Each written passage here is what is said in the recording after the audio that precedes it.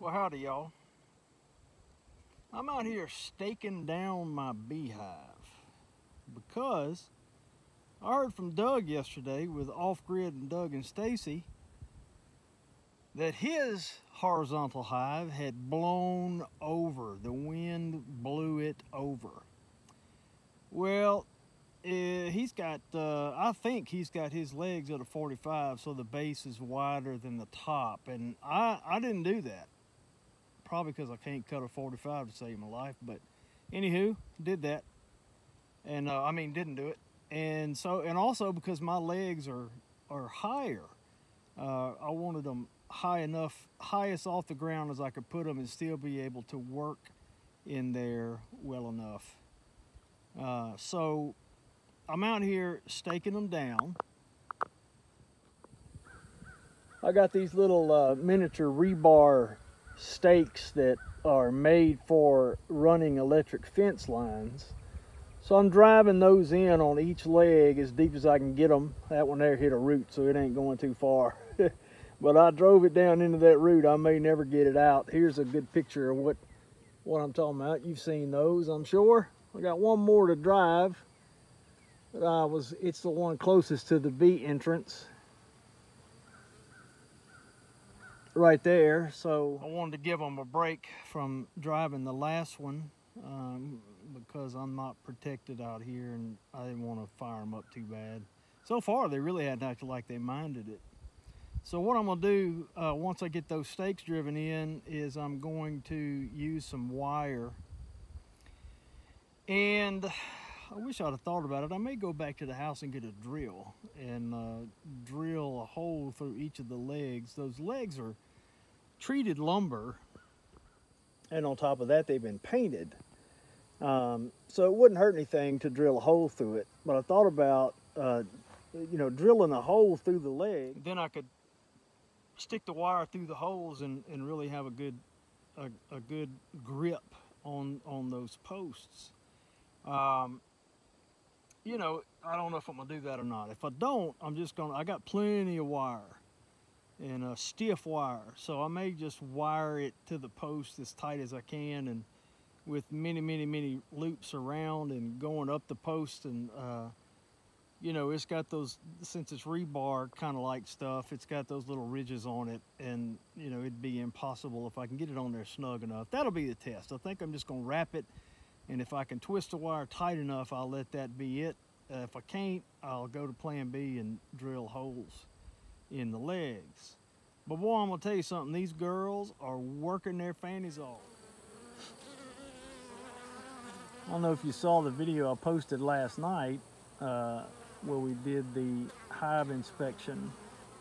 By the way, I looked in there today and didn't see any small hive beetles in the big open area. So I'm thinking, by reducing the size of the hive area, that the bees will be better able to patrol it. Look at that pollen. Look at the fat pollen pockets. Oh, look at that one. Look, that's two right in a row. Every day, it seems like I sit out here a few minutes and kind of count pollen bees. Not really count them. I'm not keeping track of the number. But I just sort of notice how often the bee comes in with pollen. And every day, it seems like there's fewer and fewer non-pollen carrying bees between the ones coming in with pollen. So that's good to see. Look at that one came in just now loaded. It's so fun to watch. It's just mesmerizing. It's relaxing. And it just causes me to give praise to God. Give glory to God for His creativity, for the creativity of His creation, the ingenuity of these little critters. They work so well that everybody knows what they're supposed to be doing. They hand off those job assignments based on age and whatnot. And that's just creation cries out as evidence of a creator. And it's just amazing to me.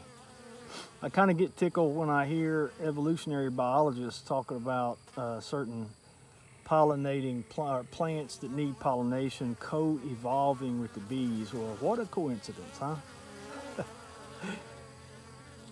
Well, how about this? How about an almighty, perfectly brilliant, perfectly lovely creator that created bees and flowers to complement one another?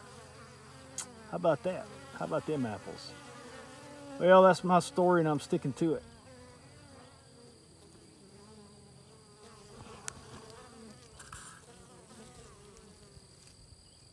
And go Tigers. All right, I feel pretty good about that.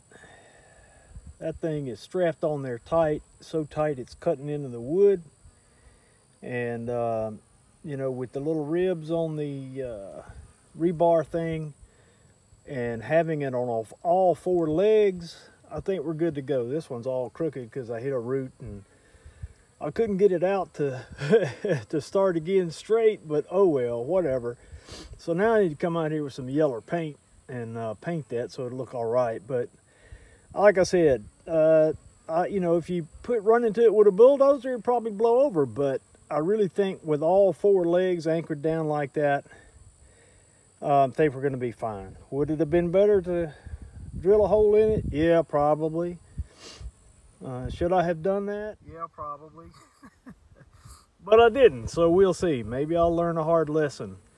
But hey, let me show you, before I sign off here, let me show you right quick what I did in the empty space in the hive, on the empty half of the hive, to hold that divider board in place. If you remember on the last video, I was concerned that it wasn't going to stay in place. Well, Patty's a genius and she figured it out. Let me show you what we did.